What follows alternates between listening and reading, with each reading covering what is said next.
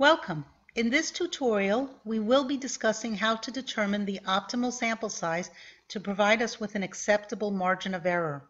Obviously, in real life, the sample size might be constrained by factors such as limited resources, availability of respondents, time, or money.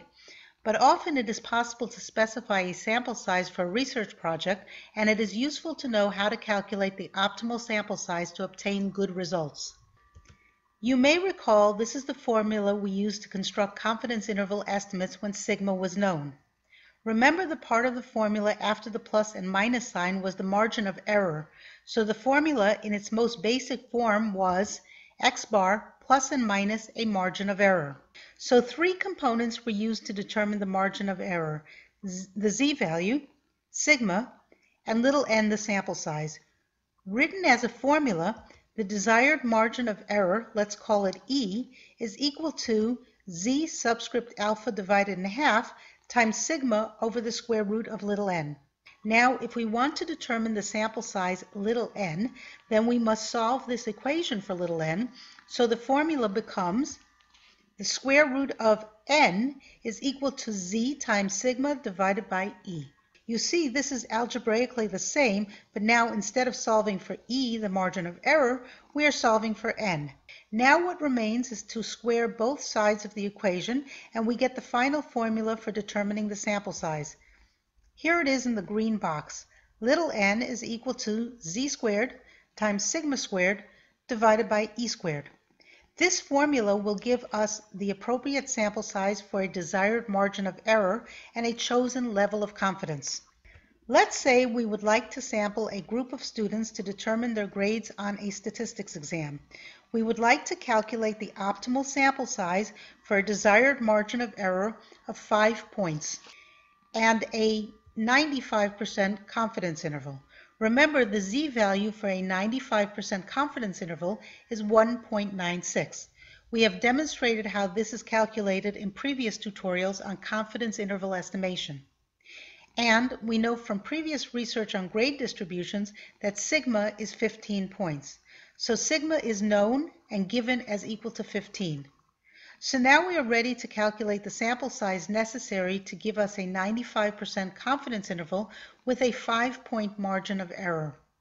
We have the three numbers we need to calculate the sample size: z, sigma, and E.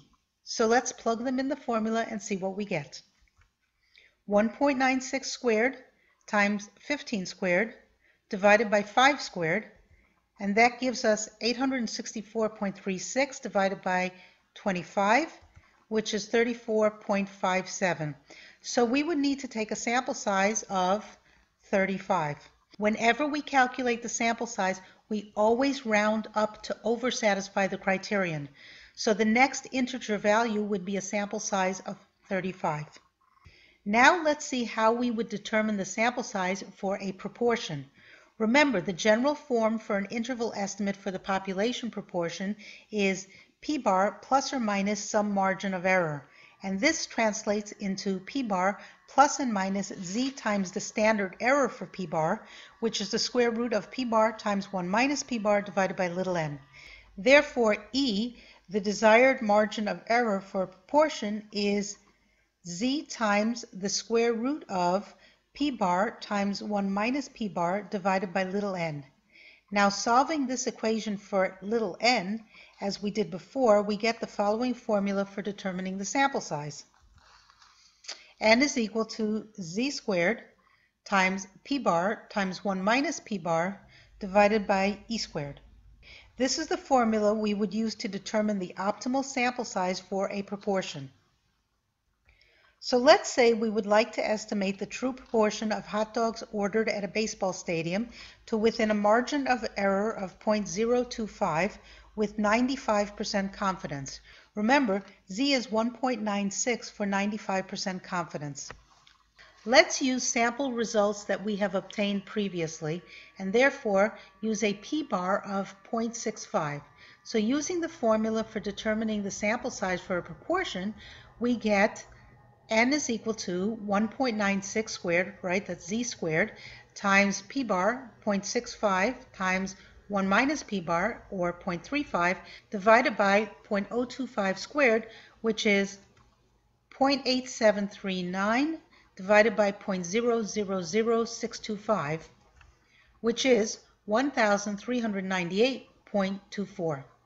We would usually round that up to the next integer, which is 1,399, but for convenience sake, we would say the optimal sample size is 1,400. So to get sample results that we can be 95% confident in with a 0.025 margin of error, we would need to sample 1,400 people. If we are willing to increase the margin of error, then we could reduce the sample size. It is always a trade-off. The more confidence we want in the interval, the larger the sample size must be, and the less margin of error we are willing to accept, the larger the sample size must be. That concludes this tutorial on determining the sample size. I hope you enjoyed this tutorial and I hope you learned something.